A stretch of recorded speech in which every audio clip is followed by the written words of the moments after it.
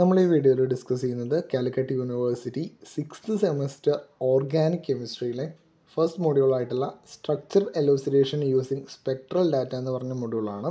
അപ്പോൾ ഓൾറെഡി നമ്മൾ first part video upload ചെയ്തിട്ടുണ്ട്. ഇത് സെക്കൻഡ് പാർട്ട് വീഡിയോ കാണാം. അപ്പോൾ നമ്മൾ കഴിഞ്ഞ വീഡിയോയിൽ ഡിസ്കസ് ചെയ്തിരുന്നത് മോസ്റ്റ് പ്രോബബിൾ ഇലക്ട്രോണിക് ട്രാൻസിഷൻസ് ഏതൊക്കെയെന്നായിരുന്നു. അപ്പോൾ നമ്മൾ പ്രധാനമായിട്ട് പഠിക്കുന്നത് എന്താണ്, 6 തരത്തിലുള്ള ട്രാൻസിഷൻസ് നടക്കാം. ഇങ്ങനെയാണ്: സിഗ്മയിൽ നിന്ന് സിഗ്മ സ്റ്റാറിലേക്ക്, സിഗ്മയിൽ നിന്ന് പൈ സ്റ്റാറിലേക്ക്, പൈയിൽ നിന്ന് സിഗ്മ സ്റ്റാറിലേക്ക്, എന്നിൽ നിന്ന് സിഗ്മ സ്റ്റാറിലേക്ക്, പൈയിൽ നിന്ന് പൈ സ്റ്റാറിലേക്ക്, എന്നിൽ നിന്ന് പൈ സ്റ്റാറിലേക്ക്. അതിൻ്റെ ഓർഡർ നമ്മൾ എന്താണ് കഴിഞ്ഞ വീഡിയോയിൽ ഡിസ്കസ് ചെയ്തിരുന്നു.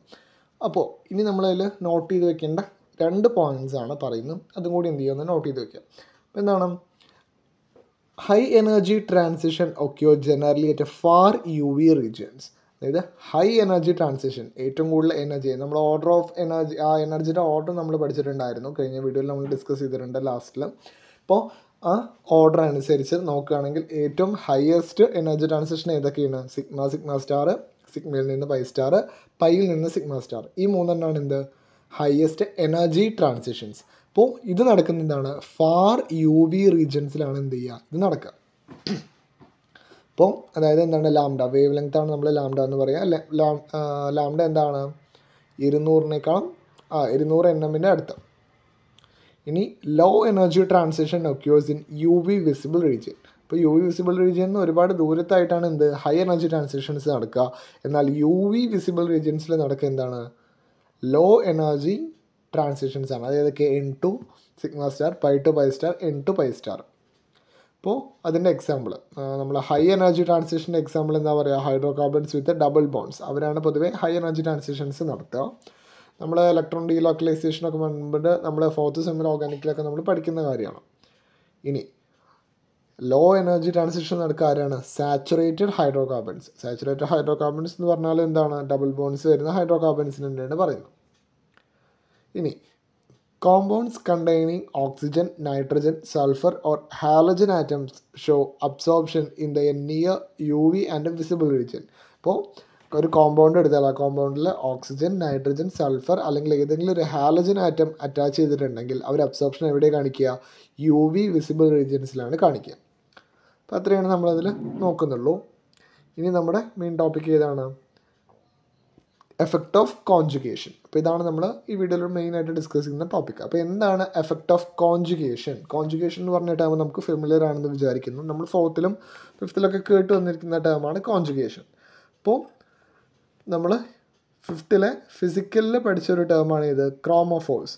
ക്രോമോഫോമിക് ഷിഫ്റ്റും റെഡ് ഷിഫ്റ്റ്, ബ്ലൂ ഷിഫ്റ്റൊക്കെ നമ്മൾ പഠിച്ചിട്ടുള്ളതാണ്. അപ്പോൾ ഓർഗാനിക് ക്രോമോഫോഴ്സ്, അതായത് എന്താണ് ഓർഗാനിക് ക്രോമോഫോഴ്സ് എന്ന് പറഞ്ഞാൽ, groups having unsaturated centres. Unsaturated centres എന്ന് പറഞ്ഞു വെച്ചെങ്കിൽ ഡബിൾ ബോൺസ് വരുന്നതാണ്. അപ്പോൾ organic ക്രോമോഫോഴ്സ് with isolated double bones are generally absorb wave length range 160 to 210 nanometre. അപ്പോൾ ഒരു ഓർഗാനിക് ക്രോമോഫോഴ്സ് ഡബിൾ ബോൺസ് വരുന്ന, സാധാരണ ഒരു ഡബിൾ ബോണ്ട് വരുന്ന ഒരു അൺസാച്ചുറേറ്റഡ് കോമ്പൗണ്ട് എന്താണ്, അത് അബ്സോർബ് ചെയ്യുക എവിടെയാണ്, വേവ് ലെങ്ത് 160 to 210 നാനോമീറ്ററിലാണ് എന്ത് ചെയ്യുക, അവിടെ എൻ്റെ അബ്സോർബൻസ് നടക്കുക. അപ്പോൾ in the presence of conjugated double bones. Conjugated double bones means shift ചെയ്യാൻ പറ്റുന്ന ഡബിൾ ബോൺസ് ആണെങ്കിൽ, ഡീലോക്കലൈസേഷൻ പറയുന്ന പോലെ ഷിഫ്റ്റ് ചെയ്യുന്ന ഡബിൾ ബോൺസ് ഉണ്ടെങ്കിൽ the electronic levels of ക്രോമോഫോഴ്സ് move close together. അപ്പോൾ എന്താണ്, ഇലക്ട്രോണിക് ട്രാൻസിഷൻസ് വളരെ അടുത്തായിട്ട് വരും. ഇനി അതിന് നമ്മൾ in terms of MOT, molecular orbital theory പ്രകാരം പറയുകയാണെങ്കിൽ, conjugation moves homo and LUMO closer to each other. അതായത് നമ്മൾ പറഞ്ഞു ഹയസ്റ്റ് ബോണ്ടിങ് മോളിക്കുലർ ഓർബിറ്റലിനെയാണ് നമ്മൾ എന്താ പറയുക, ഹോമോ എന്ന് പറയുക. Lowest അൺബോണ്ടിങ് molecular ഓർബിറ്റലാണ് LUMO. അപ്പോൾ ഹോമോ എവിടെ കിടക്കുക, ബോണ്ടിങ് സൈഡിൽ. അതായത് ഇപ്പോൾ എന്നാണെച്ചെങ്കിൽ എന്ന് നോൺ ബോണ്ടിങ്ങിൻ്റെ തൊട്ട് താഴത്തായിട്ട് കിടക്കുന്ന ആരാണ്, ഹോമോ. ലൂമോ എന്ന് പറഞ്ഞാൽ സിഗ്മയിലാണെങ്കിൽ അത് ഹോമോ, സിഗ്മ സ്റ്റാർ ആണെങ്കിൽ അത് എന്താണ്, ലൂമോ ആണ്. അപ്പോൾ ഹോമോയും ലൂമോയും തമ്മിലുള്ള ഡിസ്റ്റൻസ് എന്ത് ചെയ്യും, കുറയ്ക്കും. അതിനാണ് നമ്മൾ കോൺജുഗേഷൻ എന്ന് പറയുന്നത്. അപ്പോൾ as A result, energy required for an electronic transition from the HOMO to the LOMO decreases and the absorption shift to longer wavelength.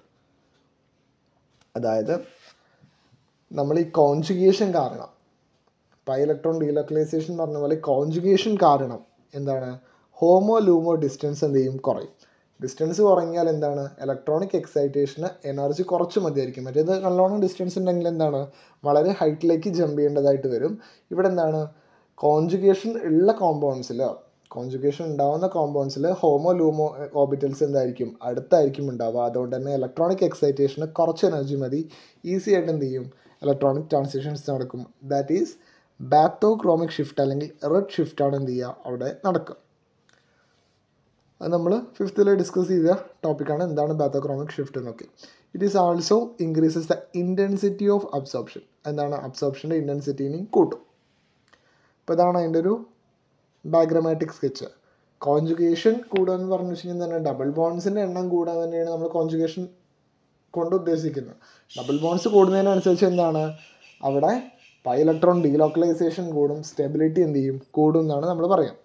അപ്പോൾ ഇവിടെ നമ്മൾ 3 എണ്ണത്തിനെ കൊടുത്തിട്ടുണ്ട്. ഫസ്റ്റ് കൊടുത്തിരിക്കുന്നത് ആരാണ്, ഈഥീൻ, പിന്നെ ബ്യൂട്ട 1,3 ഡൈൻ, ഹെക്സ 1,3,5 ട്രൈ ഈൻ. അതിന് 3 എണ്ണം കൊടുത്തിട്ടുണ്ട്.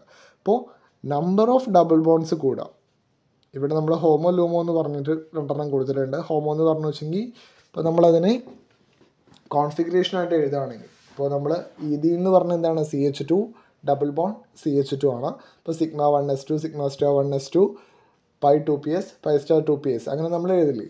ആ എഴുതുന്നതിനെ നമ്മൾ എന്ത് ചെയ്യുക, ഏറ്റവും മുകളിൽ വരുന്നത്, ഇപ്പോൾ സിഗ്മയിൽ ലാസ്റ്റ് വരുന്ന ഏതാണ്, അത് ഹോമോയാണ്. അതുപോലെ പൈയിൽ ലാസ്റ്റ് വരുന്ന ഏതാണ്, അത് ലൂമോയാണ്. അപ്പോൾ ഹോമോ ലൂമോ ഡിസ്റ്റൻസ് എന്താണ്, ഇവിടെ കൂടുതലാണ്. ഇവിടെ 2, ഇപ്പോൾ ഡബിൾ ബോണ്ട് ഉള്ളതുകൊണ്ട് തന്നെ ഒരു ബോണ്ട് എന്തായിരിക്കും, ഒന്ന് സിഗ്മ ബോണ്ടും ഒന്ന് പൈ ബോണ്ടായിരിക്കും. പൈ ബോണ്ടിൽ എത്ര ഇലക്ട്രോൺസ് ഉണ്ട്, അതിന് പൈ ബോണ്ടല്ല ഏത് ബോണ്ട് ആവുകയാണെങ്കിലും എന്താണ്, 2 ഇലക്ട്രോൺസ് കൂടുമ്പോഴാണ് എന്ത്, ഒരു ബോണ്ട് ഫോം ചെയ്യുന്നത്.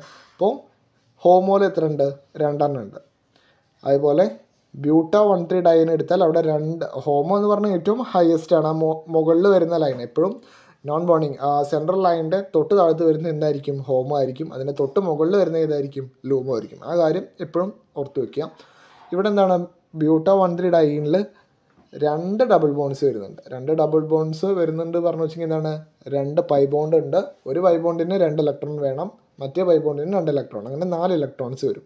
ഇപ്പോൾ എന്താണ്, ഫസ്റ്റത്തേനെ അപേക്ഷിച്ച് സെക്കൻഡത്തേൽ എന്താണ്, ഡിസ്റ്റൻസ് കുറഞ്ഞു. ഇനി തേർഡിലേക്ക് വരുമ്പോഴോ അവിടെ 3 എണ്ണം ഉണ്ട്. 3 ഡബിൾ ബോൺസ് വരുന്നതുകൊണ്ട് തന്നെ എന്താണ്, ഡിസ്റ്റൻസ് വളരെ കുറവാണ്. അപ്പോൾ ഡിസ്റ്റൻസ് വളരെ കുറവാണെന്ന് പറഞ്ഞാൽ എന്താണ് അർത്ഥം, ഇലക്ട്രോണിക് എക്സൈറ്റേഷൻ മോർ പോസിബിൾ ആണ്. ഇപ്പോൾ കോൺജുഗേഷൻ കൂടിയാൽ അല്ലെങ്കിൽ നമ്പർ ഓഫ് ഡബിൾ ബോൺസ് കൂടിയാൽ എന്താണ്, ആ ട്രാൻസിഷൻ വളരെ ഈസിയാണ്. കാരണം എന്താണ്, ഡിസ്റ്റൻസ് ഹോമോ ലൂമോ ഡിസ്റ്റൻസ് എന്താണ്, കുറഞ്ഞു വരികയാണ് ചെയ്യാം. അപ്പോൾ ഇത്രയാണ് നമ്മൾ പറഞ്ഞതിലുള്ള കാര്യം. ബാക്കി നെക്സ്റ്റ് ക്ലാസ്സിൽ.